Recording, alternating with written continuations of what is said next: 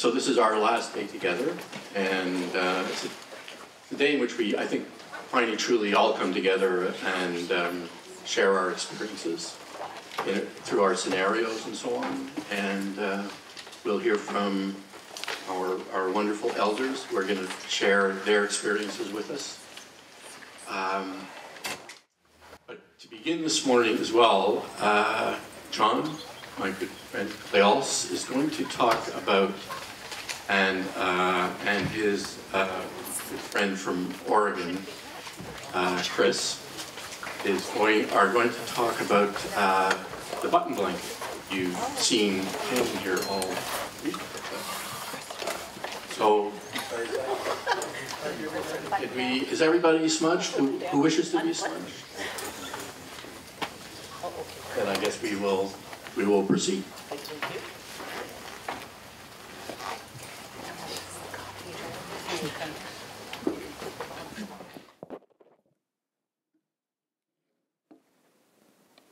In the back of the room on that side are sacred objects that have been brought in. And Verna brought, as you know, as she discussed yesterday, the canoe and the snowshoes. I brought a button blanket from Skidegate, which is a brand new gift to me for my birthday. I hit the big 7-0 on, what was it, Saturday? I forgot already. And the artist who made that button blanket, it's an eagle blanket because I'm Eagle Clan, Haida, took 5 years to do it. She was my teaching assistant when I taught grade 9, 10, and 11 in 1990, and has been a dear friend ever since, and quite the artist. But you know, I was thinking about things Haida. We're Eagle Clan. And every morning when I worked on the Haida Gwaii, I worked as the First Nations Education Coordinator for the islands. I would stop by my elder's house, Pearl Pearson, for whom that drum back there is made with the hummingbird, her favorite crest. And I would just sit at her kitchen table and she would talk. And in those journeys I would go around the world. I'd learn what was sacred and what wasn't, what was dear to our hearts of our people and what wasn't. I learned the good. I learned some of the things that were not good. I learned how my heart needed to be to live a good life. And this is the power of our elders as they pass along what they pass along.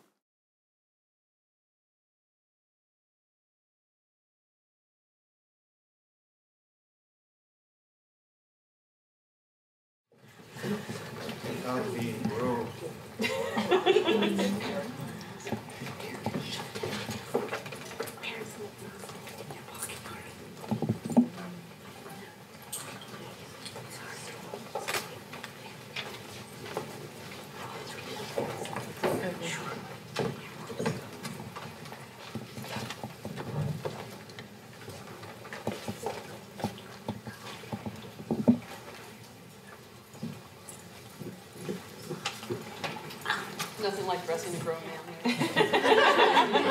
here.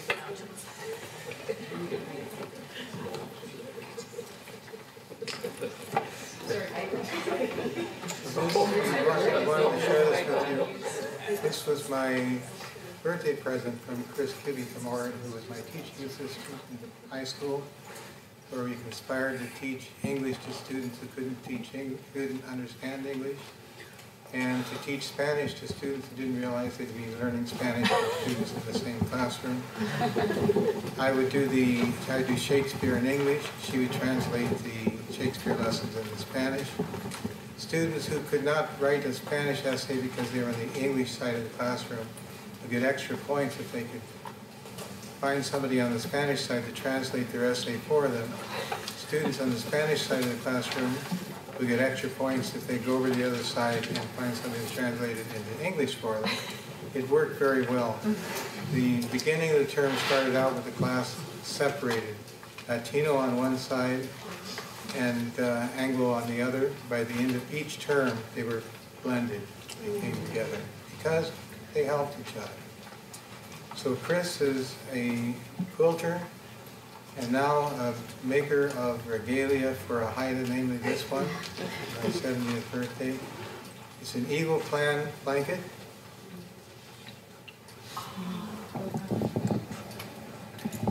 So, as John mentioned, he's Eagle Clan, and this project started in the early 90s. And it came about because John was teaching this book, I Heard the Owl Call My Name. And it's a write-up of a priest that goes to live in a Kwakiutl village, and this is kind of the story of those interactions. And he brought in a button blanket. At the same time that John was teaching at high school, he was teaching at one of our local universities and working on his doctorate. And he brought in this beautiful button blanket. And John's Lakota name is Medicine Horse. And his students at the university made him a button blanket with a horse in the middle of it as his crest. Well, on Haida Gwaii, they don't have any horses. Horses are not a traditional Haida crest. But it was a beautiful blanket. It was gorgeous. But the part that was really sad for me was that these students who loved him dearly, I mean, clearly they did, or they would not have taken the time to do this, made him this beautiful blanket that he could never use. And he brought it in and he showed it to the students, and I'm thinking to myself, this man has done so much, not only for these students here at the high school, but for his own community. He studied anthropology and archaeology. He would go up in the summers to Haida Gwaii and do archaeological work. We were in Newport, Oregon, on the coast below Portland. And he developed a recording system. There were elders in the village that were teaching the Haida language to students, but from his perspective, it was a little frustrating because they taught the same vocabulary over and over again, and they were just teaching the words without teaching the cultural components of the words. And he developed a recording system to record the elders so that they would be able to document the language and then expand the Haida Heritage Language Project, which he and a partner helped develop the curriculum. They developed the curriculum for this language project. And I'm like, he has done so much for the community. He deserves to have a blanket of his own that he can wear, and hopefully wear with pride, but that he can wear in his traditional environment when he goes back for potlatches. And which is a big feast. Thus the project was born. Okay, so I'm a native Oregonian that has lived all over the US. I knew absolutely nothing about the culture, nothing about making button blankets. John shows me this picture in this book. It's a book by Hillary Stewart about Northwest Coast art. And he goes, I really like this eagle. And it was an eagle drawn by a friend of his named Bill Reed. Beautiful eagle. And he goes, this eagle has all the elements of traditional Haida art. I'm like, cool. So unbeknownst to John, a couple years later, I bought my own copy of the book, took it in, and had this copying company make this giant poster of this eagle so that I could use it as a pattern to make John a button blanket. Fast forward 20 years, and okay, it's time to make John's button blanket. He's not getting any younger either. If I'm going to do this, I need to do it while I can still move a needle, right? And so I acquired a lot of books and read a lot about Haida culture. John kept saying, I want a traditional blanket. Well, traditional blankets were made out of cedar bark. And I'm like, okay, where am I going to find some pounded cedar bark? And then I'm reading, and during contact times, the Hudson's Bay Company brought in Hudson's Bay blankets. And so the Haida people started using, they would wrap themselves in the wool blankets. I'm like, wool, I can find wool. So one of the forms of wool that they referred to was mountain cloth. And Benny was talking about mountain cloth because the beautiful vest that she was wearing that had all the embroideries made out of mountain cloth. Okay, and John says, okay, well, blue and black are traditional with red, so I think I want a blue one. All right, so I go to the fabric store and I buy blue mountain cloth and red mountain cloth. And then he's like, well, they don't really use wool anymore. I'm like, great. I can use this to make a suit or something, you know. It's enough yardage. And so then he's telling me, yeah, they use this super suede. And I told him I was going to talk about it, so just ignore the looks on his face because he didn't. And so I'm like searching online because I go into my local fabric store and they're like, super suede. we've got suede, but it's not called super suede. And I'm like, well, you know, this is supposed to be traditional. I need to use the right kind of fabric. No super suede anywhere. Not online, not in any of the fabric stores. And I'm calling all over the country, you know. Have you ever heard of super suede? No, no. And I'm like, John, could you please? And part of as the person who's trying to learn about this, right, is that I don't know anybody on Haida. I only know John. But I know that he has people in his family that have done this. One of them is quite well known. And I'm like, couldn't you ask Stephanie? And he goes, no, I can't ask Stephanie, because if I ask Stephanie, she's going to feel really bad that I didn't ask her to make the blanket for me. And I'm like, well, couldn't you tell Stephanie? You didn't ask me either. I volunteered. You know? And no, we can't do that. And he goes, let me talk to my cousin Pearl. You know? Well, Pearl is 91 now. And I don't really know if Pearl's ever made a button blanket. I'm going to assume that she has, but I don't know that for sure. But anyway, you know, he always tells people that it took me 5 years to do this project, but he never explains why. So eventually, he comes back with, well, maybe the name of this stuff is Ultra Suede. And so then he goes, but it's really, really expensive, but he doesn't say how expensive. And so I call around, and yeah, I get this fabric store in Portland, and yeah, we sell Ultra Suede, but it's $90 a yard. And I knew I needed like 6 yards of it, right? So I'm like, okay, that's not a problem. I need black, and I need red. And they're like, well, which red? And I'm like, well, I need kind of like a cherry red. Oh, we've got that. And I'm like, well, could you send me a swatch of it, or a swatch of a couple different colors of red? Because look around. I mean, there's people wearing red. There's red. There's red. You know, there's some red in that skirt. Oh, there's red over there. You know, there's a lot of different kinds of red. And so, oh yeah, we can send you a swatch. And the swatch never came. So that was another part of the problem. And so then, eventually, I get the fabric. Okay, I'm ready to move forward. So I pull out this copy of this Bill Reed eagle. This eagle has gone from Salt Lake, back to Newport, then to Salem, down to Eugene. And I'm like, okay, I've got this pattern, I'm ready to go.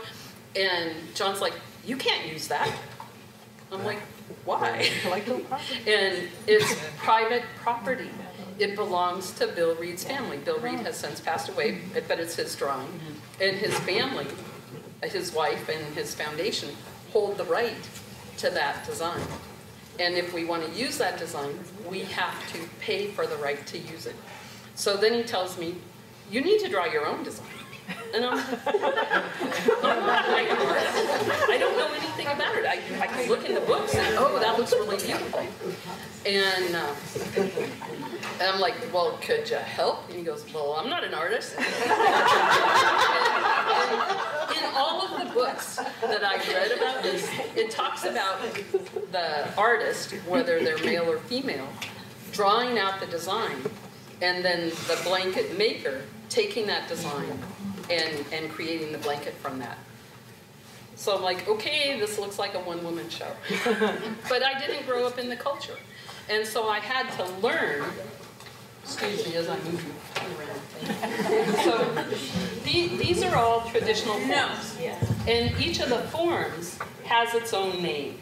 So this is a U shape.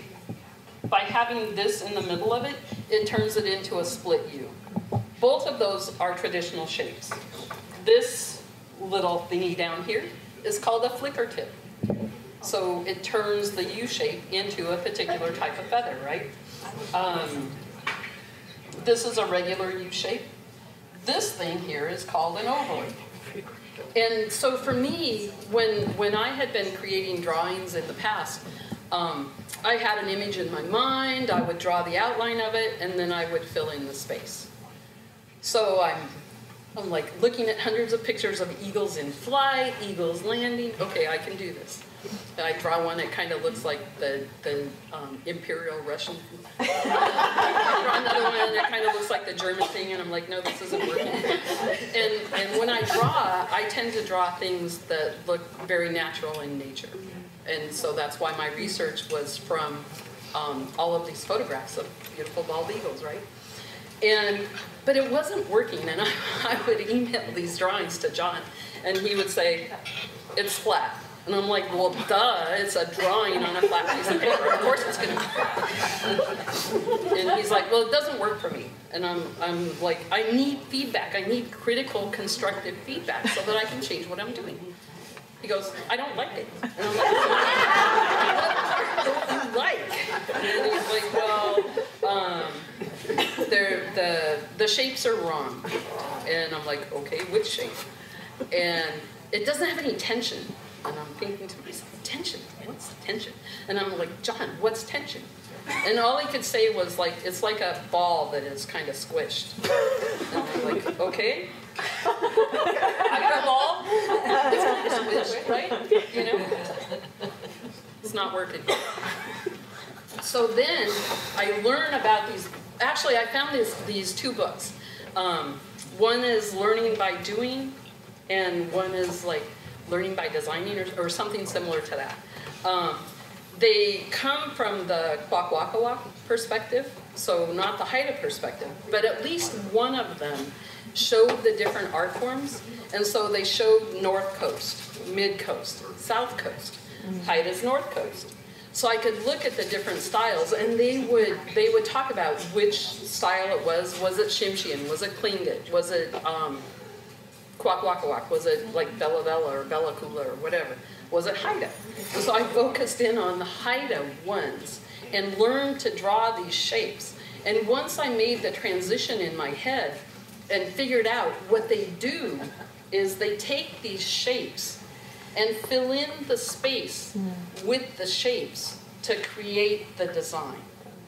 And once I had that kind of straight in my brain, then I was able to draw something that looked more correct. And so going back and forth with this wonderful communication that I have with this English language arts teacher, former reporter, interviewer, I would be on the phone with them, and oftentimes we'll use FaceTime or Skype, and I'd go, Darlene, help! And Darlene would have to join in the conversation and kind of interpret what we were each saying. It's like we were speaking foreign languages, right? But eventually, we came up with this design that I could live with and that he could live with. And mind you, I've never done this before, but this has been quite the research project, quite, you know, the learning experience for me. And so then once we had a design, then he had to send it to the matriarch of his family, Pearl, his cousin Pearl. And so everything has to be approved. So that was another period of time. I'm like, have you talked to Pearl about the design? Well, first of all, Pearl isn't online. So he either had to send the drawing by snail mail or by email to one of his cousins, who would then, at some point, take it to Pearl's house. So sometime later, we get approval for the design. So even though I'm the artist of this design now belongs to John's family, and no one else can use it, including me. Yeah, and so that part was good. And John, the whole time, has said this needs to be a traditional blanket. Well, traditional blankets are all done by hand. So all of this is hand-stitched, all of it. And you have buttons, and I'm like, so do the buttons go on the black? Do the buttons go on the red? I'm looking all over the internet. There is nothing online that tells me how to create a button blanket. There's no step-by-step instructions out there anywhere. Well, while I was teaching, I came across this book called The Button Blanket. And it's about this little girl who is having a button blanket made for her by a family member, and she's going to wear it, she's going to dance at the potlatch. And the tradition is that these blankets, they're also called robes, are danced into life, danced into being at a potlatch. So John is now honor bound to dance at his next potlatch to give life to his robe. Otherwise, it won't be a robe of power. Seen you dance? I have seen you dance. You danced with a select elder in your classroom. I know you can do it if you stop thinking about it. Get the mind out of it. So anyway, in that book, it says, you measure from the nape of the neck down to like about the ankles. So he is in Ottawa and I'm in Oregon. There's Darlene. Measuring John. And it says from fingertip to fingertip, which this is pretty good, from fingertip to fingertip. So that's how you get your measurements. In Haida art, like I said, they started out with cedar bark that they didn't decorate hardly at all. They might have painted a little bit, very, very early on. As the art form evolved, it came into being that they fill up the space. This is a blank canvas, a space to be filled. And so this design goes from edge to edge, and pretty much from top to bottom, not quite. And so, you know, I took an overhead projector and blew it up on my kitchen wall and traced it out on paper to get the pattern of it. So then I have to wait for him to have these conversations with his cousin Pearl about where the buttons go. And I'm like wanting to move forward. So I get the eagle cut out and I start doing all my stitching. So the eagle is an applique that is stitched on first.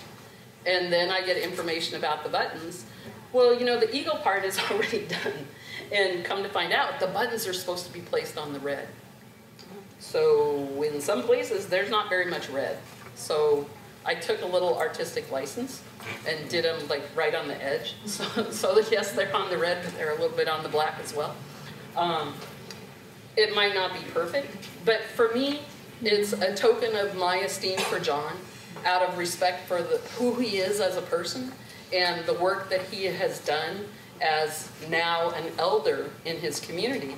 But having done this work over a period of a few decades, you know, from the time that he found out that he was Haida and went to learn about his family. And even though there may be some glitches on it, like he wanted to honor his cousin Pearl, and we did a hummingbird design in both of these ovals. And we thought we had permission from Pearl to use the hummingbird, but I don't know, a year and a half, maybe 2 years later, Pearl's like, oh, the hummingbird's not one of our crests, we can't use it. So we had to take the hummingbird off. Now this potlatch is a family gathering to talk about the family crest. I'm hoping and praying that the hummingbird actually is one of their crests. And although I really like these buttons, because to me they represent the Trinity, I'm hoping that at some point I'll be able to take these buttons off and replace them with the hummingbirds again.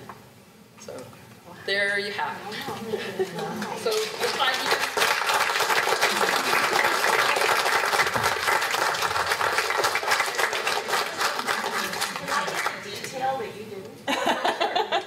Jump in. Because I'm fascinated. So first of all, those are not just regular buttons. Yeah. Please talk about the buttons. Those are abalone buttons from abalone shells? Yeah. They are all shell buttons that I collected over a number of years to make sure I had enough. And there are 1,400 of them. Yeah. Some blankets have thousands of them. It just depends on the detail. They used to do very simple designs, and they would use the shell buttons, or they would use dentalia. If you go to the museum, you'll see buttons that have a mix. So there are some blankets that have just dentalia. There are some that have just buttons. There are some that are a mix. That was a whole nother conversation. You know, it was, as a novice, this was the best I could do with this, my first endeavor. So I hope that he wears it with pride. Find all the sizes, the different size buttons. So, like, There's a company called Shells. I have a Joann's fabric store right next to my house. Yeah, and so there's a company called Shells, and they do a bag of half-inch buttons, and I don't know how many centimeters that translates to, like 2.5 maybe centimeters. And then they do another bag that has mixed sizes, but you'll see some itty bitty buttons down here. Those were the hardest ones for me to find. And I found them at another store called Hancock Fabrics, and they had to special order them for me. Joann's also special ordered buttons for me. These big ginormous buttons all came from a supply shop called Wandering Bull that's in the New England or New York area. And so they had a lot of different sizes, and so I ordered a few buttons from them. And just so buttons from different places. And I'm sure that the people in the Pacific Northwest that make these on a regular basis know supply shops, but I don't know any of those people. And you know, you don't feel comfortable calling up a Stephanie Price or a Dorothy Grant and saying, hey, where do you get your supplies from? You know, it's not the right thing to do, as you all know. So I just did the best I could in getting the sizes that would work for what we wanted. And this is all done with a string, a heavyweight Coates and Clark string that's an outdoor weight, you know, so because I want it to last for a while. And then what I did was, you're supposed to sew the buttons on with a running stitch. I don't know if you've ever seen any beadwork where the knot comes undone and the beads go flying, or the same thing, strand of pearls. So yes, I sort of used a running stitch, but what I did was I knotted after each button. So if part of it does come loose, he won't lose all the buttons. Any other technical questions? Yes? Are you going to write a book about your adventure with it? You know, it's been suggested. I'm in the middle of doing PhD. Not in button blankets? I think you need a PhD of button blankets. Yeah. Well, it's been suggested that I write a paper or a book about it, and that I switch my PhD from Latino student engagement to the process of making a button blanket by a complete novice. Yeah. And it won't take 5 years. I'm completely, totally at a loss for words. In all my life, I've been honored in certain ways, but to be honored like this was beyond my dreams, both between Kris and my wife and the work that went into it. Family approval of the crest. It's an eagle crest. You can tell an eagle because oh, I forgot to say that among the Haida, we're all either Eagle Clan or Raven Clan. And under those two clans are the other clans, hummingbirds, the wolf, the killer whale, all grouped under the two main crests. So our family is eagle, the Nasalanis clan, the Sandy Beach people. It's an eagle clan, and so it needed to be an eagle design. So Pearl said that what he's leaving out here is when he went to Pearl for a design, she gave him grizzly bear. And he didn't want to use grizzly bear. That's why he has an eagle. Because anybody in the eagle clan can use eagle. Now you can go on. So Pearl approved it. Her use of Kris's use of the shapes are culturally flawless. The tension in the design, it's like the eagle is almost flying, is amazing. We have in the eagle crest, the beak hooks. And that's the main difference, because with the raven crest, the beak is more straight. But other than that, they're the same. So this is classic eagle design, approved by my family, most certainly approved by my wife and I for what is more than 26 years of friendship and loyalty and friendship. And where do you find that these days? So thank you all very much for sharing in this celebration of 70 years of age and the fact that people sometimes really do love you. The world is good and it's the right place to be. Thank you. Thank you, Kris.